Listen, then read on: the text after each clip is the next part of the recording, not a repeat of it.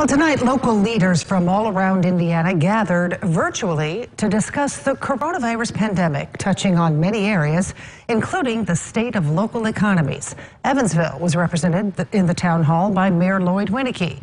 Eyewitness News' Miranda Meister listened in on the conversation, and she has more.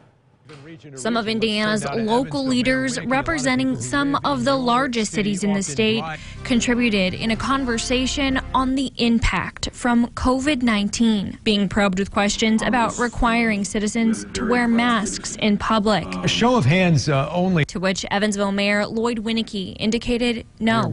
Then if the mayors felt businesses in their city had adequate access to personal protective equipment. Wow, Okay, resounding. This time, Winnecke was the only one raising his hand. And the most daunting topic, if they think there will be budget issues in the long term. It was a unanimous answer. Everybody raises two hands. All in hands fact, go yeah. up. With Evansville Mayor driving home his yes. We've already taken a $2.8 million capital budget repeal to our council. We anticipate taking another repeal at some point early this summer to council. Winnecke says the driving force behind this, our local casino, Tropicana, is still closed.